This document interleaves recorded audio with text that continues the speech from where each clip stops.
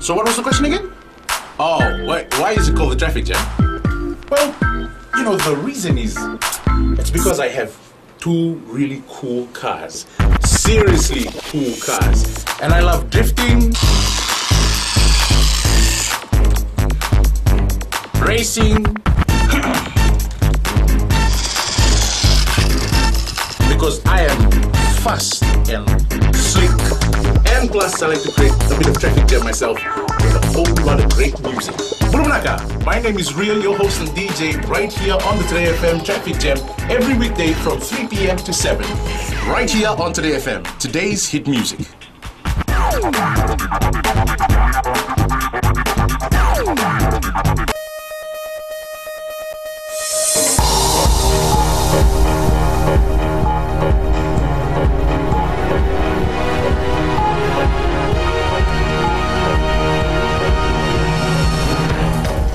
Tonight, Prime Minister Vorenge Bainimarama sworn into office as Fiji's democratically elected leader. Electoral Commission announces names of 50 parliamentarians. And Fijian Elections Office says it delivered the best elections possible.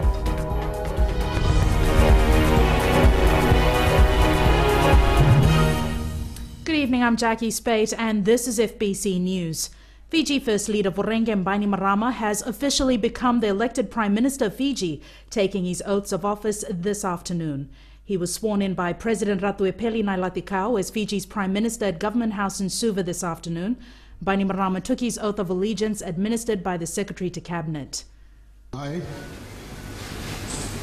Josiah Vorenge Bainimarama, swear that I will be faithful and bear true allegiance to the Republic of Fiji according to law, and I will obey, observe, uphold, and maintain the Constitution of the Republic of Fiji. So help me God. More than 150 government delegates, foreign diplomats, and invited guests were present to witness the swearing-in ceremony as Bainimarama took his oath for due execution of office.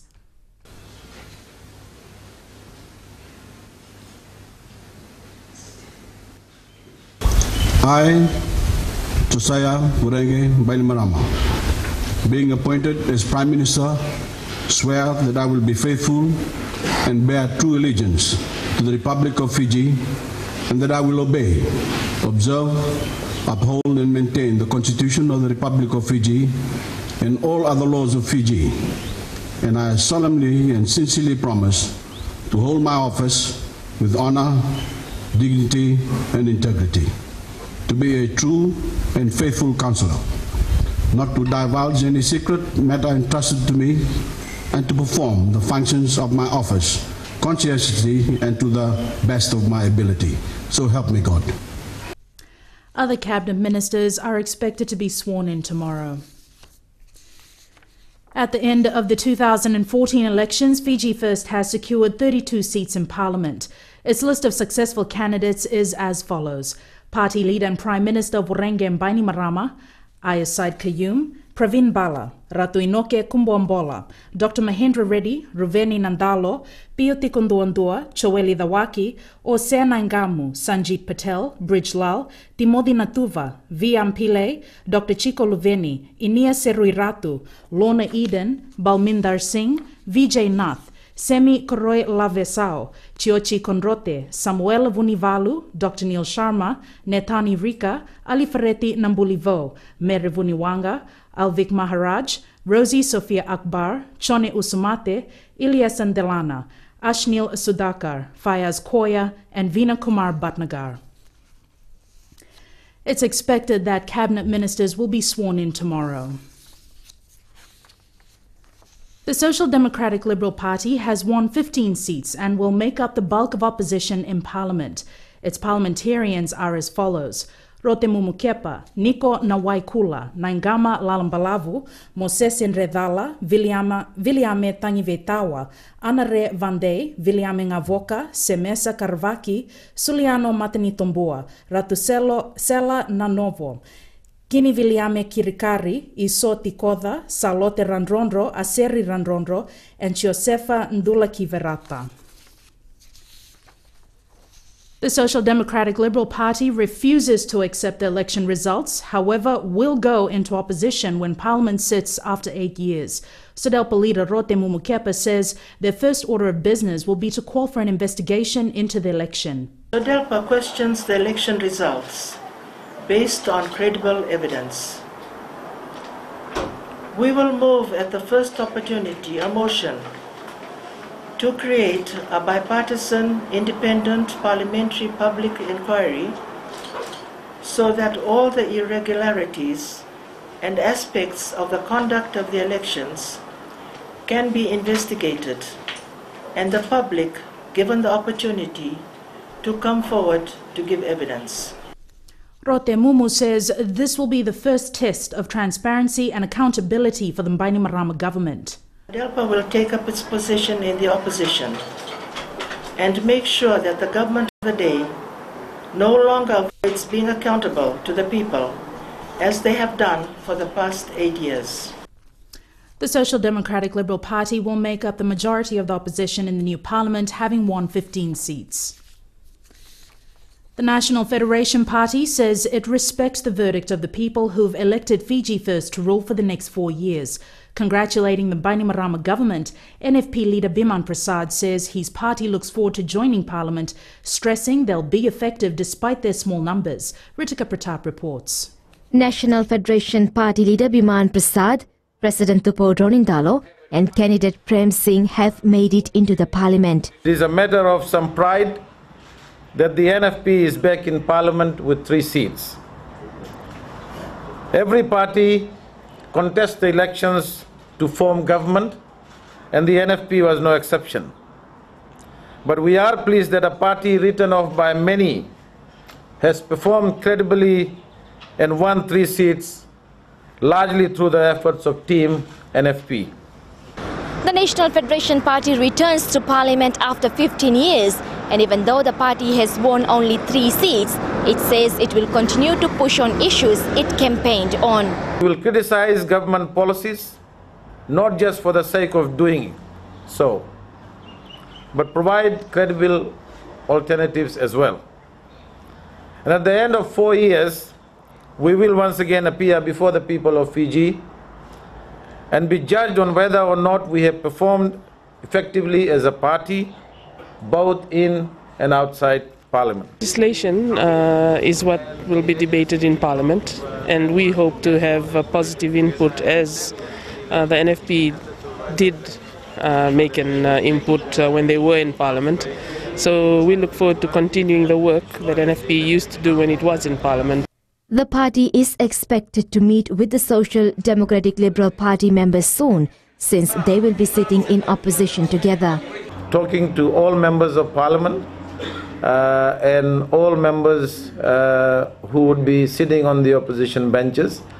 In the next few days, of course, we will be looking at the logistics of how we will proceed with the work that opposition party members are required to do.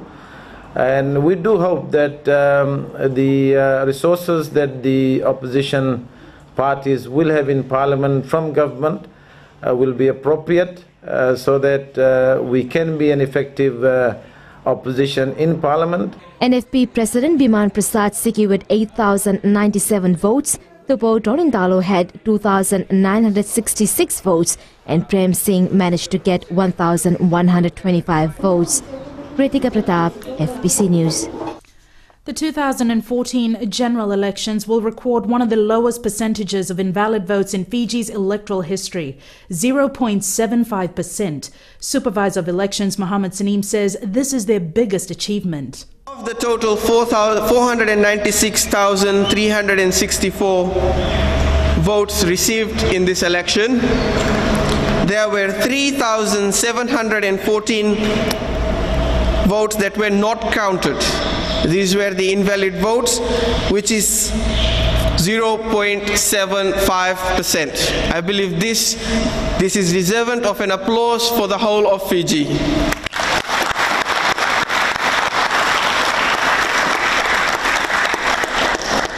I guess, as they always say, and this has been proven, the overall winner in this election are the electors.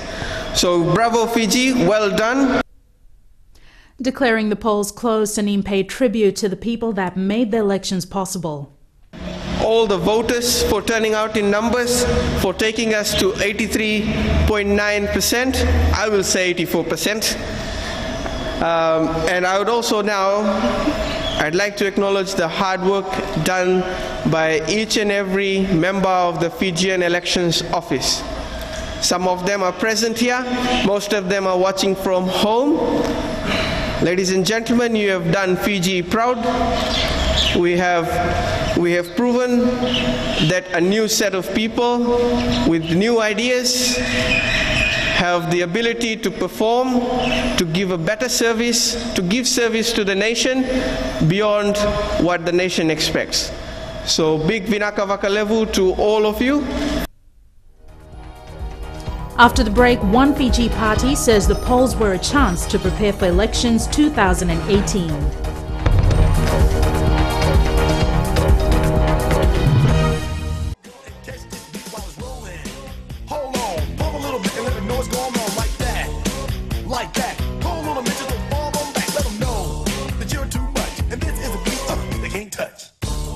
How are you doing, Fiji? Yes, indeed, fast approaching, well, the major bulletin.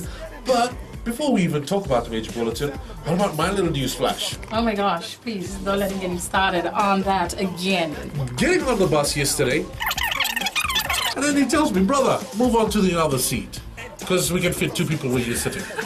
Hey, you can't blame the dude for being honest, okay? There was nothing honest about what he said. Hi, I'm Pivil. And I'm Fina. Your daybreak duo on Gold FM. From Mondays to Fridays. From 6 a.m. to 9 a.m. Turn us on.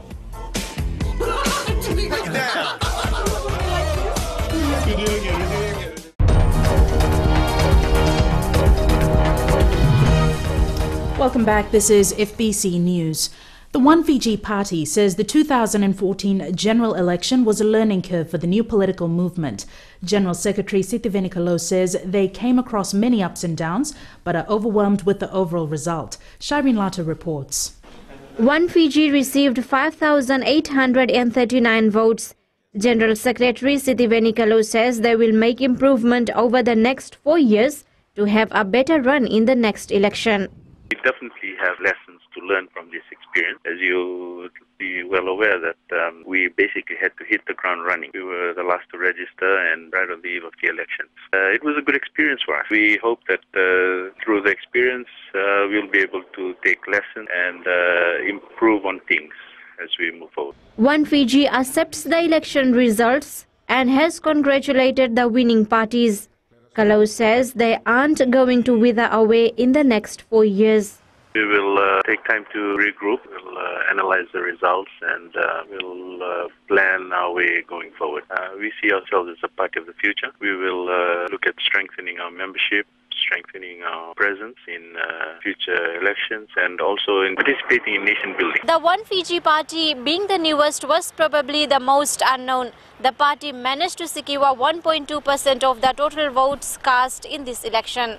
Shireen Lata, FBC News. Unionists Atar Singh, Pramod Rai and Felix Anthony didn't win any seats in Parliament following the announcement of the 2014 general election. The three candidates had to resign from their unions to stand for elections. National Federation Party candidate Pramod Rai says he's disappointed with the votes, but he respects the decision of voters. Rai says he is not likely to get reappointed to the union because he's already resigned. Atar Singh could not be reached, and PDP leader Felix Anthony is expected to give a statement on Thursday. Atar Singh got a total of 716 votes, Pramod Rai received 217 votes, and Felix Anthony had 1,879 votes. The Multinational Observer Group has concluded its formal on-the-ground observation of the 2014 Fijian election. In a press statement, MOG says they will remain available to receive submissions from organizations and individuals in the election process. This option will be open until the publication of the final report, which will be issued to the Fijian government and the Fijian Elections Office. MOG coordinator Andrew Goledzinowski says they're currently seeking statistics from a range of government and independent organizations. This includes the Fijian Elections Office, the Electoral Commission, the Media Industry Development Authority, the Fiji Independent Commission Against Corruption, and the Fiji Police Force. The full MOG report is expected to be finalized next month. There is anticipation of a boom in business when Parliament sits within the next 2 weeks. Works on the Parliament complex nears completion. Rashika Kumar has more. Government building dates back to the 1930s and holds a historical significance. The building houses the Prime Minister of Fiji's offices, the High Court and the government ministries.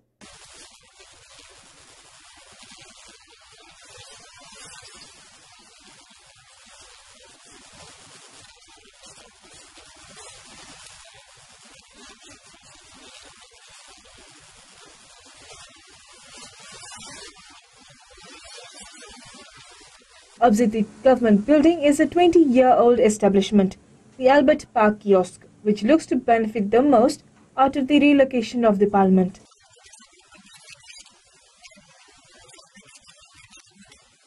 Others are also anticipating the much-awaited Parliament sitting.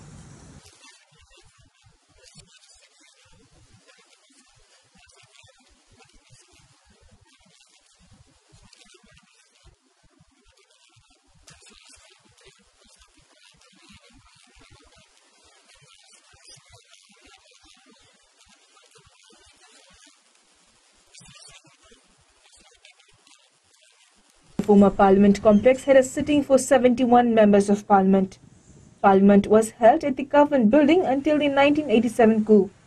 The new complex is being funded by the government and the UNDP.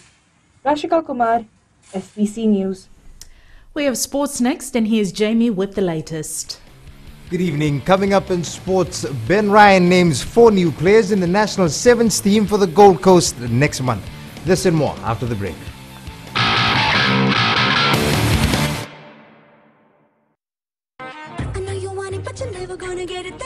You train से मिर्ची FM पर रफ्तार में मैं आपके हम सफर साथी कृष्णील शामिल हो चुका हूं और फिजी में विदेश में आप जहां कहीं पर भी हमें सुन रहे हैं, कृष्णील का प्यार आप तमाम दोस्तों तक पहुंचे। हेलो गाइस, मैं हूं डीजे कृष्णील। आप हमें सुन सकते हैं मिर्ची एफएम रफ्तार में मंडे टू फ्राइडे शाम 3 से लेकर रात 7 तक हम आपको रॉक कराएंगे। मिर्ची एफएम इट्स हॉट। अब दिल करता है हौले हौले से मैं तो खुद को गले लगा।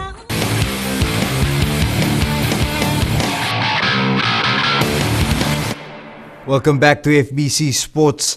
4 players will make their debut for the Vodafone National Sevens team at the Gold Coast Sevens in Australia next month. Minor injuries and lack of form has seen national coach Ben Ryan drop some big-name players ahead of the opening leg of the World Series. Chale Ndadakadaka reports. Ben Ryan's lineup for the upcoming Gold Coast Sevens features several old hands as well as 4 new faces. The Englishman is standing by his decision to drop the halves combination of Waisea Nadhungu and Watemo Rabobo in favour of Eminoni Nasilasila and Emosi Muleboro. Eminoni pushed Nathungu and Ravuvu out of the squad. He's winning all the fitness. He did very well in the World Clubs in Ireland, winning with Daveta, and I'm picking on form. He's Weiss and Vatimo need to be fitter, and until they do that, then they're going to be up against it, especially when the opposition, Klinisau and Naisila Sila, are our top 2 on the fitness charts. Veteran forward Pio Tuai misses out after failing to recover from an injury sustained during the Ovalau Sevens. Aisake Katunimbau and Absalome Wangatambu have been recalled to the squad to add some spark to the backline. If I was to give you one word that I hope by the end of Gold Coast they typify, is uncompromising. We've got hard edge to this team. We've got players that are leaders that want to go forward, and I know we're going to have some hard battles against teams that are more resourced, are better prepared. The squad will march back into camp on Thursday at the Uprising Beach Resort. Ryan has only 2 weeks to get his combination right before the opening leg of the World Series. Talento Dakadak, FBC Sports. Basketball Fiji held a statistics training with the International Basketball Federation over the weekend. The training is in line with preparation of the FIBA Under-19 Championships later this year. Josephine Avula has the details. Building up to the Oceania Championships, volunteers last week showed up for the training on updating statistics on live games. Australian volunteer for international development, Catherine Growich, says the training is a good learning experience for the volunteers.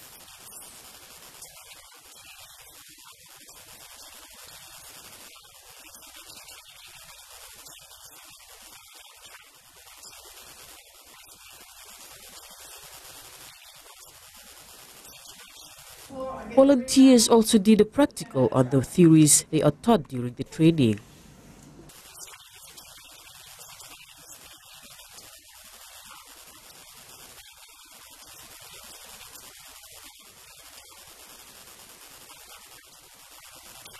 Volunteer Leah Seru says the training has helped her a lot.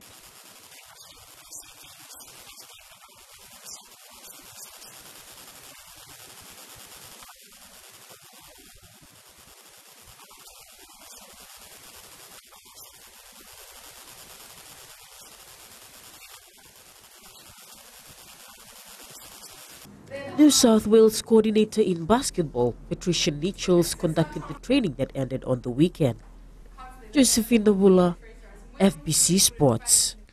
That was your sports for tonight. It's back to Jackie now with business.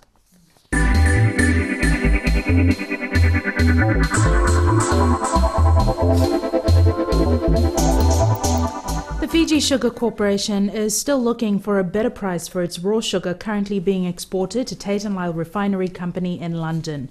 Corporation Executive Chair Abdul Khan says that all the raw sugar for this crushing season has been sold. According to the contract, another 90,000 tonnes of raw sugar will go to London. Khan told FBC News that over the past 3 years, the corporation has been continuing to look at other sugar buyers. However, Tate & Lyle is ready to match the price of other potential buyers.